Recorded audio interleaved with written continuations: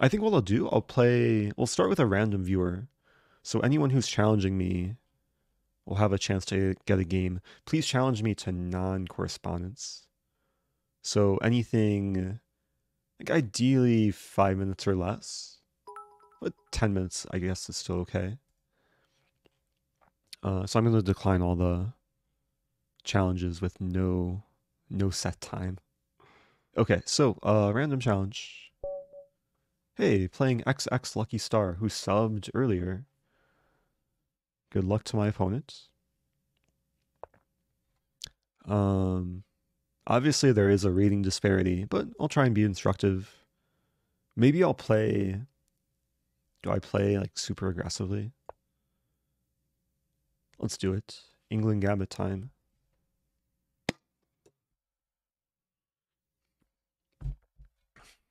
So this is a more like serious time control.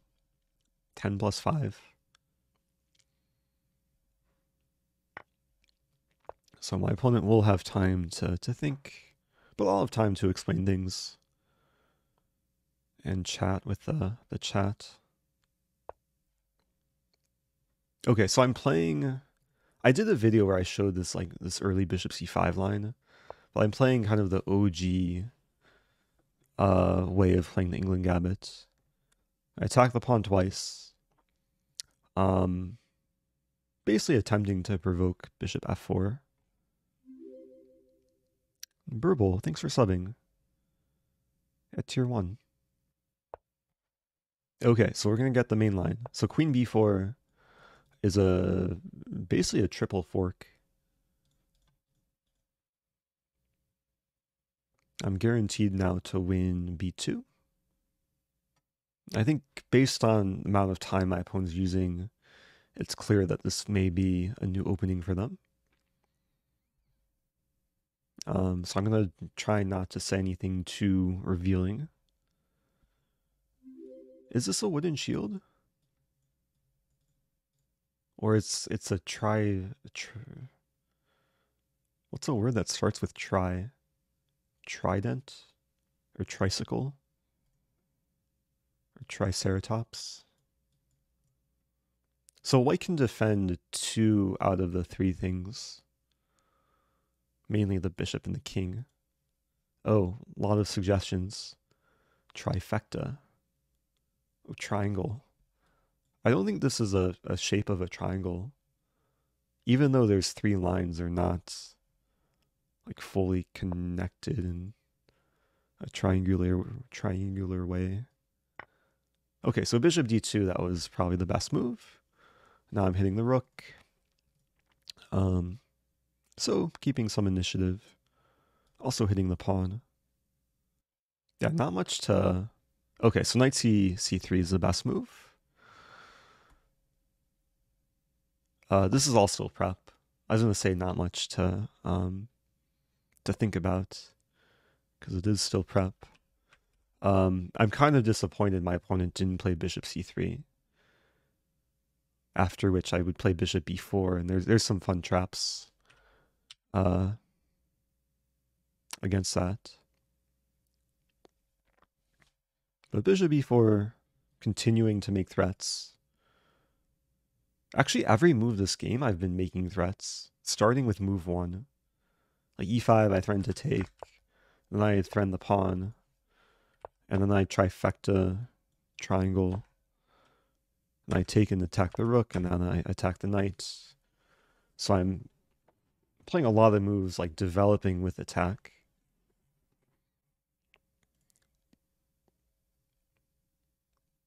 I will say, this opening, and even this position, is objectively bad for black. But sometimes you have to do bad things to have fun, I guess. Oh no, my queen. So this move is a Aman Hambleton variation. I think it's like the unofficial name. If you search for unbeatable opening on YouTube or Google, you'll probably find Aman's picture. And even though this position is like If you turn on the engine, it'll say like +3 for white. But it's interesting because black gets 2 minor pieces for the queen. White's a bit tied down. Knight's pinned. I think Aman usually takes with a bishop on e5. But for those who don't know, Aman Hambleton is a grandmaster. Chess Bra have a massive audience on Twitch and YouTube. Also kind of my roommate, even though I haven't seen him in like about a year. We technically share the same apartment. And he played this opening in a tournament game. Like a serious Grandmaster. It was like a Grandmaster Norm tournament. And he got to a drawn position, ended up losing after like over 100 moves. Maybe I'll have to show that game after this game. But e4, okay. Makes sense. I'll keep attacking stuff. Now I'm attacking the pawn. So every move this game has either been like a threat or a capture. Like knight takes e5 is threatening knight c4. E4 defended against that. But I'd really like to make use of this pin before white castles. F3 is very solid. F3 could be weakening though, because I'm the only player with a dark sword bishop. D5 comes to mind. Now I should probably castle and then later look to play D5. Good sir, haven't seen you in a while. Oh, good to see you. Taking a toll. Welcome back. Oh, howdy doody. I'm conflicted here.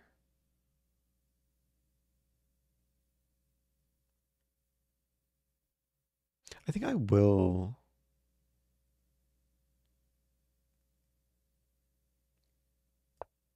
Playing d5. Castling may have been the safer move. Kind of opening the center with both kings still uncastled. But the threats, I'm just keeping the initiative basically. So I'm thinking to probably take twice. I'm not too scared about takes queen e2 because the knight would still be defended. I could still castle. Also, thank you to Matt Rob 91. Hype for 6 months. And Urmo.com 213 subbing at tier 1. And Rookie Mistakes, welcome back, subbing for 16 months. Yeah, thanks everyone. Appreciate the support. So white's under pressure here. Actually, I'm just realizing, I didn't realize it when I played pawn d5, but there's a positional idea just to play pawn d4, cementing my bishop, which is not going to happen.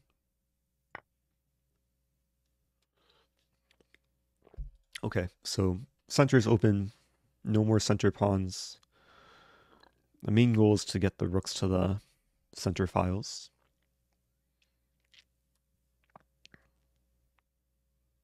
I might be threatening knight e3. It's a cool looking move. Hitting the queen. It's like a nice square that's not defended in white's territory. And if queen e2, I'm assuming I got 2 moves in a row, but like knight e3, queen e2, take on c2. If king runs, I keep attacking the king. If king runs to d1, I could potentially play bishop f5. I'm having fun here. Oh, but white's trying to have fun too. So c6, I think is just the simplest move. White's trying to skewer my knights. I mean, this knight's still defended by the bishop. But yeah, let's just play c6. I'm still keeping up my streak of attacking something or capturing something every move. And thank you to 2 more Prime subs, Llama Attack and 13 Philip 24. Appreciate it. Okay, so the rook moved back. So I essentially won a tempo there, because c6 was a more kind of beneficial move for me. Rook b3 kind of ties down my knight.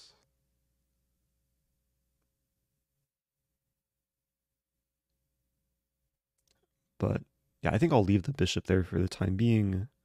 I'll just castle.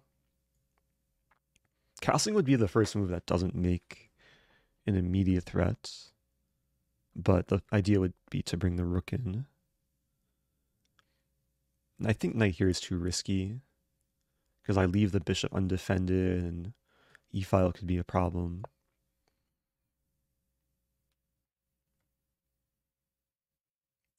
If I got 2 more moves in a row, it would be checkmate. The idea is to play rook e8 and knight d3 double checkmate. Never mind. Oh, white just is just gifting me a bishop. Yeah, it's easy to assume the c4 square is defended, but the knight's pinned. And to put icing on the cake, well, I can't even get away with this, because when I take back, I hit the queen. So there's no time to actually win the knight. Oh, I'm going to win the knight too. So much icing. So now I have... Oh, now Lichess is saying I'm up material, because I have a bishop, another bishop, a knight, and a pawn for the queen.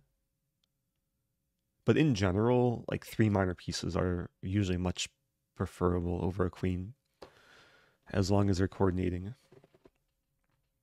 Pieces are actually really nice here. d2's targeted. I'm about to have 4 minor pieces for the queen, I think.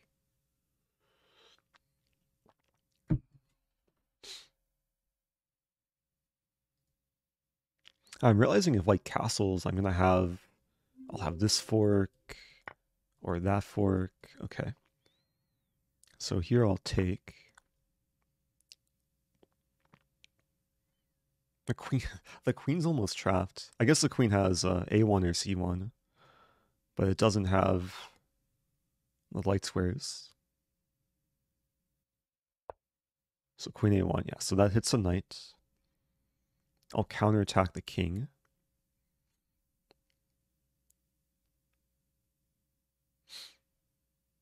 Yeah, I'm trying to calculate the best way to convert this.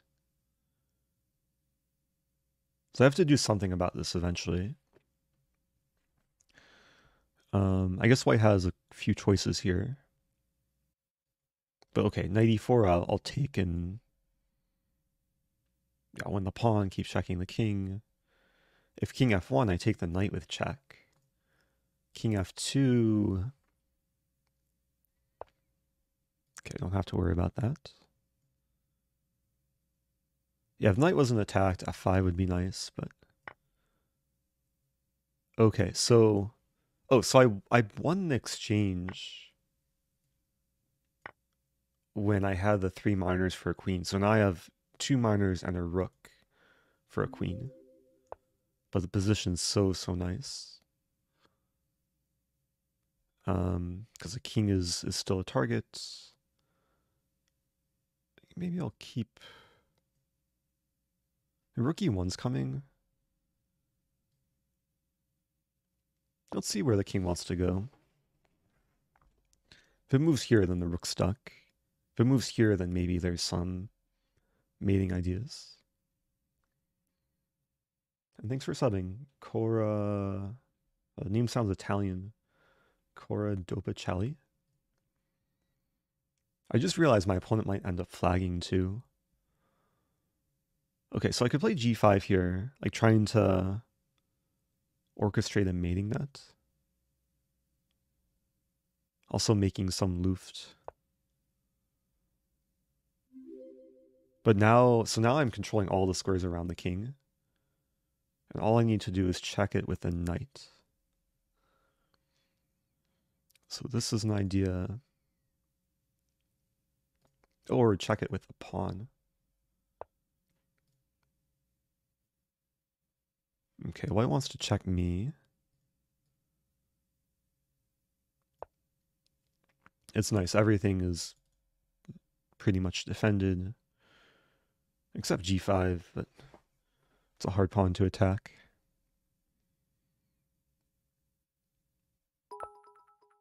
Yeah, rook f1, good move. Thanks for the games, Eric. Oh, thank you. Oh, it's Gary.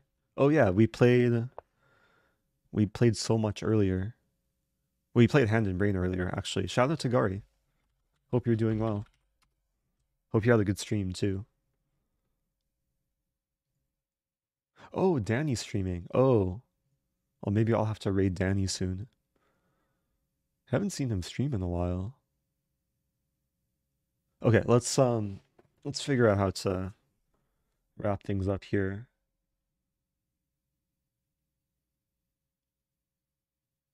I mean, it's an awkward setup for white. I think I'll just bring the other rook in. Going for rook d2. And then I'll target g2.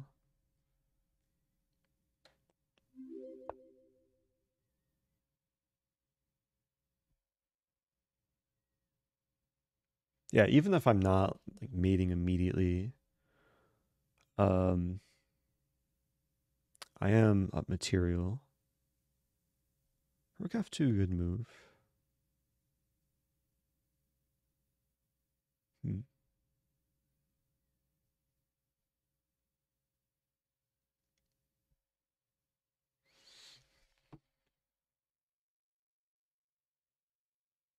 me just play this. We're going to trade rooks. Otherwise, I have rook d1. So now this defends this, defends this, defends this, defends this, attacks this. Nice kind of chain. Oh, now I have this move. I'm guaranteeing to win something delicious.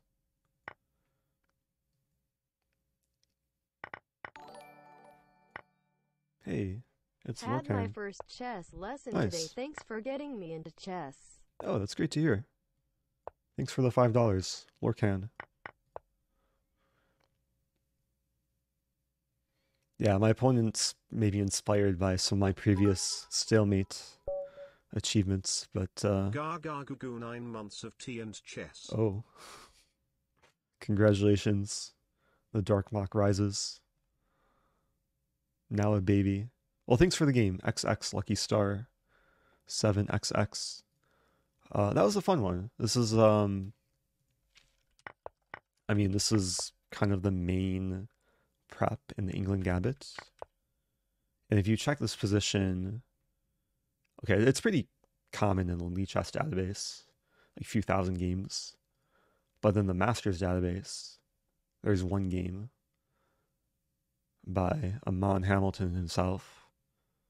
And this is a game, it was played in St. Louis. I think Aman was just kind of trolling. But it's interesting, like two minor pieces they can surprisingly put up a good fight against a queen. And this is a super long game, so I'm just zooming through it. But yeah, black just kind of held his own, like gave some material, and then at some point, yeah, then it was queen versus rook, but black had close to a fortress.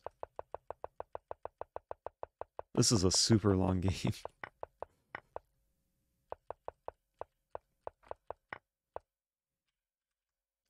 At some point it was a table-based draw. Maybe here. Yeah, it was some like crazy table-based draw. But anyway, like if you play the Englund Gambit, like this is probably one of the better practical lines to go for. And then, like as white, usually what you should do is just castle as quickly as possible. So e3 might be a better move. Yeah, like e3, you still control the square, castle, and then get the knight out of the pin. So anyway, that might be YouTube worthy. Playing the unbeatable England. Because I don't really have any videos where I go for this line. So if you're watching in the future on YouTube, I usually leave a link to like any game I play in a YouTube video. I'll leave a link in the description for people to analyze. Basically this analysis board. I also leave links to my Twitch channel and Twitter and Instagram and other fun things.